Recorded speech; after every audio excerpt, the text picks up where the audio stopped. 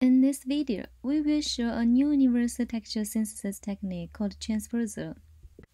This technique can take a small texture image as input and generate multiple times larger texture outputs in only tens or hundreds of milliseconds. It can handle different varieties of input texture images.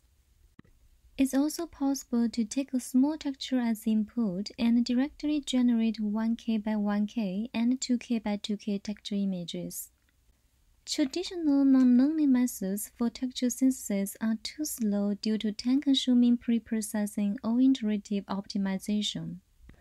On the other hand, most of existing deep learning methods for texture synthesis are not generalizable. That means they usually need to train its deep learning model again for every new texture. The main reason is that these existing deep learning models usually fully rely on local convolution and deconvolution layers to do synthesis. These local operations cannot capture the long-range structural dependence information that is required by texture synthesis. As a result, they may simply enlarge the input rather than perform reasonable synthesis, even though it has been trained based on ground truth texture pairs of both input and output. As a breakthrough, our technique called Transposer is generalizable to new input texture images, and we can also do texture synthesis in nearly real time, taking only tens or hundreds of milliseconds. Our technique is inspired by discovering that the behavior of traditional assembling-based texture synthesis is analogous to the behavior of the transposed convolution operation in deep learning. The way the traditional assembling-based method works is to find sampler positions to displace the input patch to the output grid. The displaced copies are then assembled to glue the output image. This process is repeated until the output reaches the target size. On the other hand, we find that the transposed convolution operation can also perform such displacement and assembling behaviors. However, unlike the traditional assembling-based method, the transposed convolution operation can reach such a goal using a single network fault path in a real-time manner.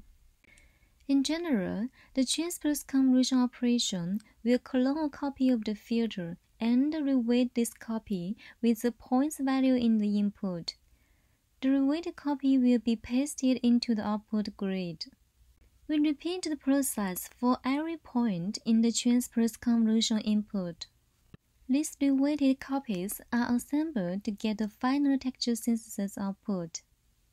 The output can be regarded as the assembling of the transposed convolution filters guided by the input.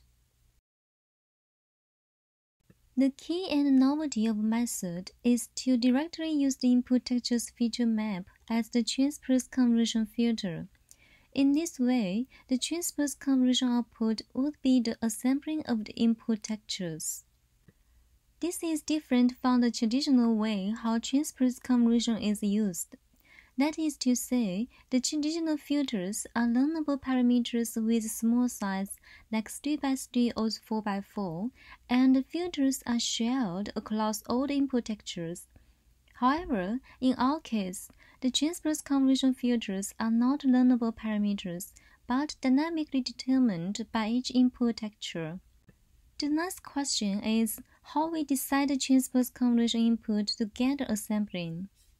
In our method, we use the input texture's self-similarity map as the transposed convolution input to get the assembling. The self-similarity map is computed by shifting the encoded feature into different locations. Given an encoded feature map, we will shift it to different locations. The shifted copy and the original copy will have an overlapping region, and the overlapping region will be used to compute the similarity score. We repeat this process for different shifting locations to generate a similarity map. We found that self-similarity maps can capture the structural information of the input texture very well. In general, the way how our transposer works is, given the input texture, Firstly, we encode it into feature space at multiple scales. Once getting to the last 3 scales, we will then compute their self-similarity maps. The self-similarity map will be used as inputs, and encoded features will be used as the filters to generate the transposed convolution outputs. Different scales outputs will be aggregated to generate the final result. We compare with state-of-the-art non-learning methods and the latest learning-based methods. When compared with the state-of-the-art non-learning method, such as self-tuning, our results show that we can better preserve the structures of the input image and also in a much faster way. On the other hand, we found that the conventional learning-based image-to-image translation network, such as Pix2 HD, simply enlarges the input rather than perform reasonable synthesis. This finding confirms our earlier hypothesis. For more applications, we can also replace the self-similarity map with a random noise map as the input to generate diverse textual synthesis outputs. By taking different random noise as inputs, we can generate different synthesis results. By sampling a larger noise map, we can also directly generate 1K by 1K output and 2K by 2K output. Thank you.